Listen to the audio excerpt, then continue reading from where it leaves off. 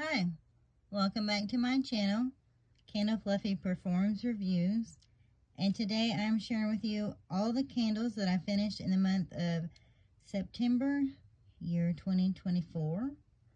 I've got all Bath & Body Works candles except I have one Walmart candle, so I'm going to talk about it first. It's the Mainstays Warm Fall Leaves Scented Candle with notes of crisp leaves, tangerine, and maple.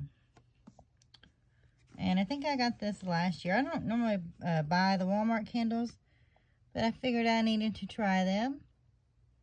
And it didn't have anything exciting on the bottom. Now these are 14 ounces. Bath & Body Works are 14 and a half. Here's what this looks like. If I can get the lid off. All right.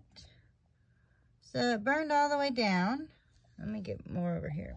It's, you know, not extremely sooty or anything. I did have to cotton ball this a couple times. And strength and throw, I'm going to probably say maybe like a 6. Basically, this is the Bath & Body Works scent leaves. But I don't think their notes are tangerine and maple. And this candle, I think, was about $7. So it's got a good price point. And I would probably purchase this again if it's still available. And I have no idea if it is or not. So that's the only non-Bath & Body. Now here, I've got a little 4 ounce. Now, on the bottom, this says, you know, mahogany cotton, but that's not what this was. This was actually the Perfect Christmas, because I had that in a tester Kindle and it broke. So this is the Perfect Christmas. And, you know, these do not burn the best, but I could probably smell this okay for what it was. You know, we can probably maybe give it a 6, but it's just not one of my favorite scents. So I would probably not get this again. And I unfortunately have like maybe one of these with that fancy lid that I got last year. I think it was last year when they made that fancy lid. So I'm not looking forward to burning that. Now maybe, you know, when it's cooler, maybe the scent would be better. And I don't know what the scent notes are on this, so I would not get that again knowingly. Now I have an applewood and clove. And this is rich applewood, warm clove, and white birch. And the pour date on this has a 2022 pour date. Here's what it looks like inside. And there goes part of a wick. I don't think this gave me any problems, if I'm remembering correctly. And I like the scent. It's kind of just a smoky scent. It didn't come back. And I might have only bought one as a backup. So strength and throw is probably at least a 7.5. Now, I don't like these boring jars, but I have plenty of candle holders, so that's not a total negative for me.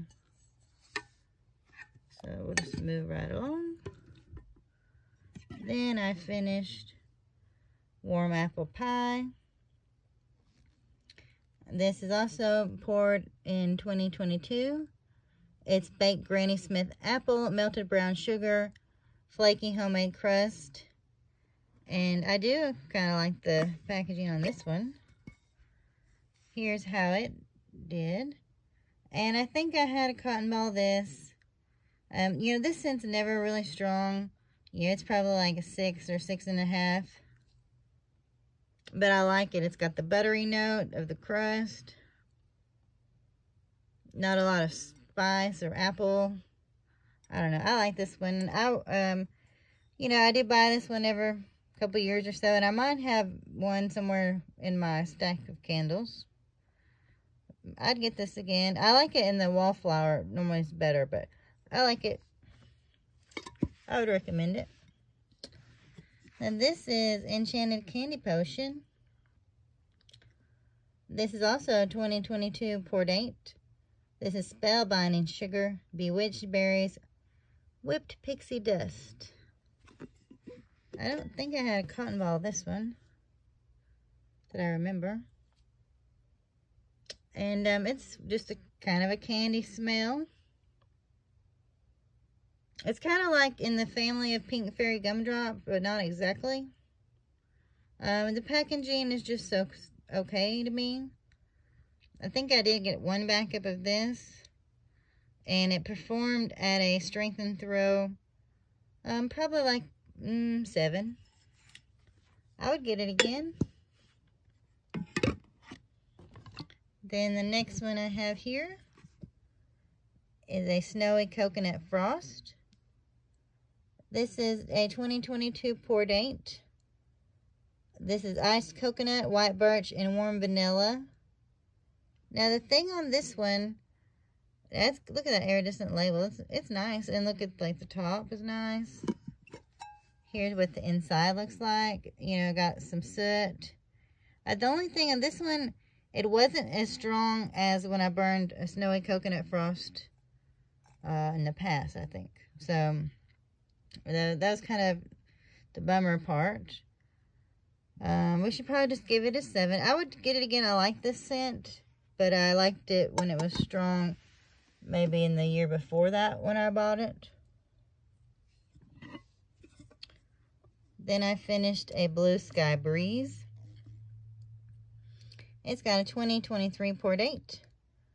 Morning Spring Air, Fresh Violet Petals, Crisp Gala Apples, English Ivy. That's a mouthful. Here's what it looks like. And I think this did pretty good.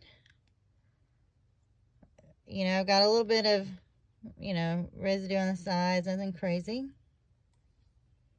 And I like this scent. The only thing is, it reminds me of some type of Febreze bathroom spray from when I worked at a previous job. It just reminds me of one of the sprays they would get and use in the bathroom. Strength and throw on this one, maybe 7. And I think this one has more wax left over in it than some of the others, but it might just be because the jar is clear. And then the last one is the number 33 limited edition, and it was espresso beans, warm vanilla, and lemon peel. This has a 2023 pour date, but I think this actually came out this year. Here's what it looks like. And there goes some more wicks. And this performed really well. Look at there. And the strength on this, it kind of varied. Sometimes it seemed like I could smell it more than others.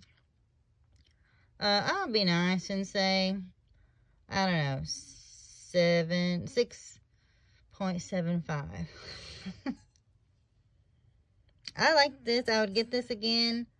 I know when it came out, I think I bought 3 originally, so I might have 2 left. And I like this neutral jar better than the applewood and clovewood one. Well, that's all I finished. I got through 7 big candles and a baby. Have y'all burned any of these? If you have, I'd be curious to know what your opinion is. All right. I look forward to talking to you again about my empties in October. And I hope to do some haul videos that I'm behind on as well. All right, bye.